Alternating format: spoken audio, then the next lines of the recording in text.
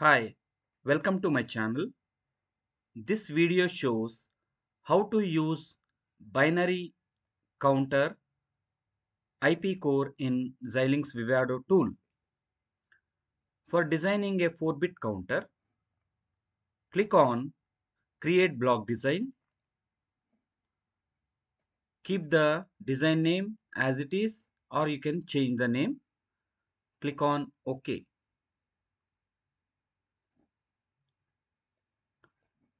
It opens a new canvas for adding the designs.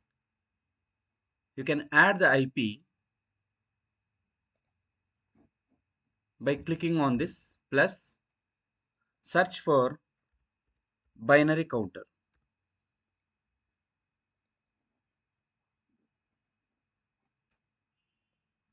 This is the binary counter IP with clock and output.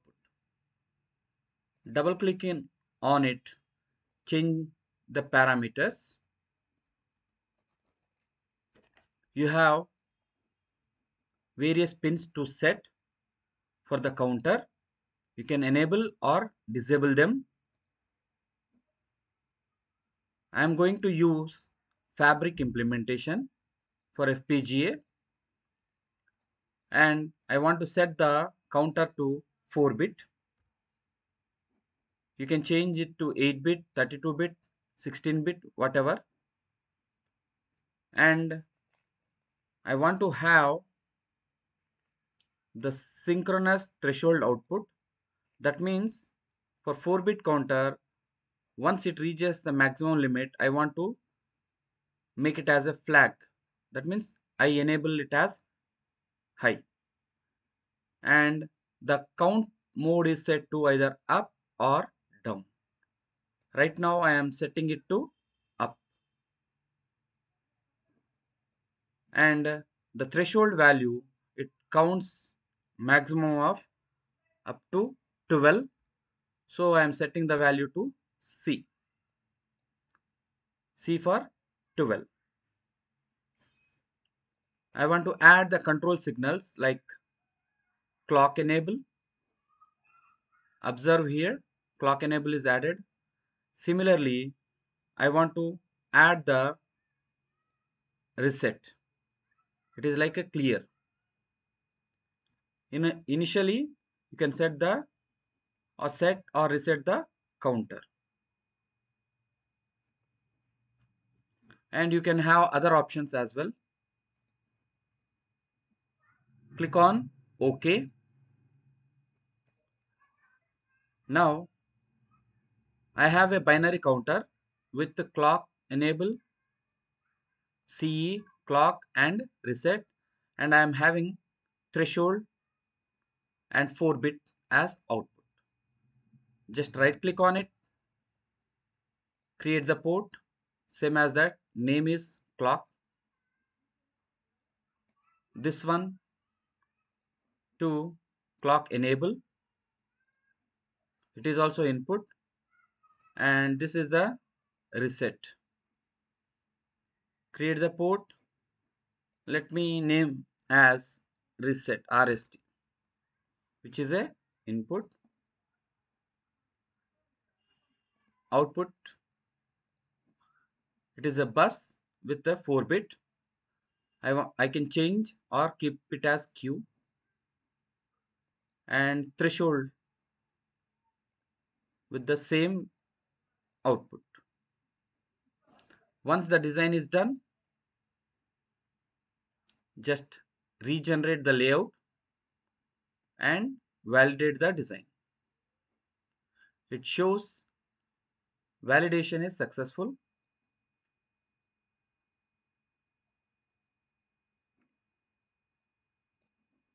Once the design is done, go to sources. Right now the design is just a block design, and you can see that it is having an extension of .bd, block design. Convert this block design into Verilog.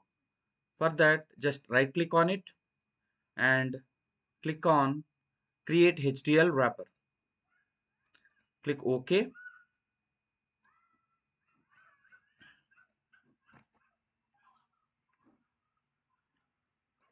Observe that the file has changed to .v extension, V for Verilog. Once this is done, go to Run Simulation. Click on this.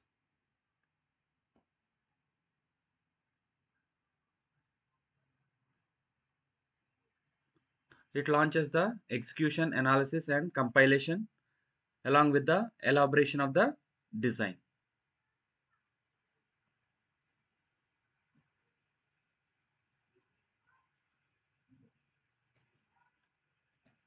Now I have different signals, like I want to have clock at the top, you can just move it.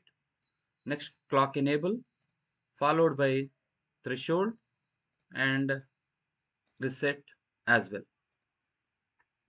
Initially, the counter is 0. Now let me enable the clock. Right click on it, force clock, binary, leading edge value is 0 to 1 and the clock period is 100 nanoseconds.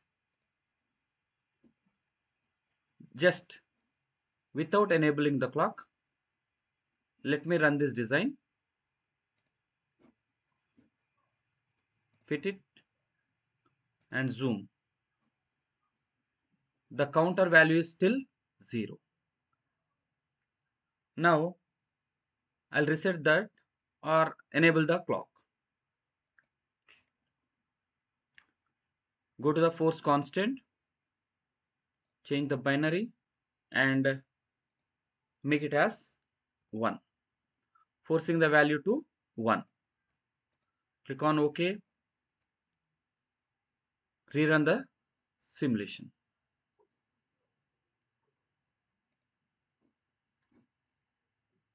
Observe the change, just zoom it.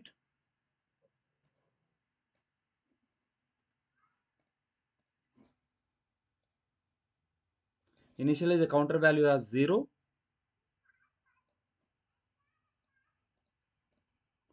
Now it has started incrementing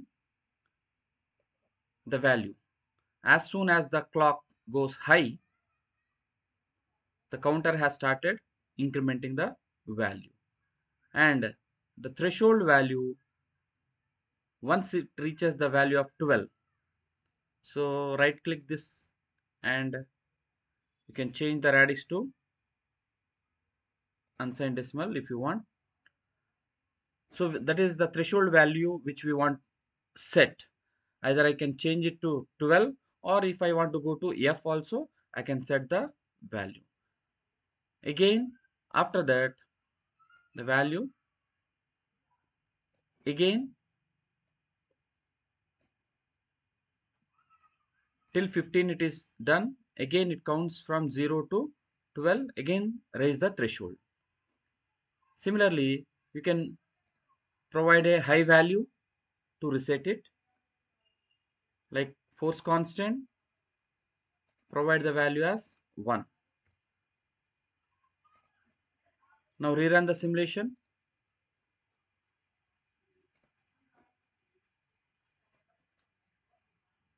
See the change. As soon as I make the reset to 1, Q value is 0.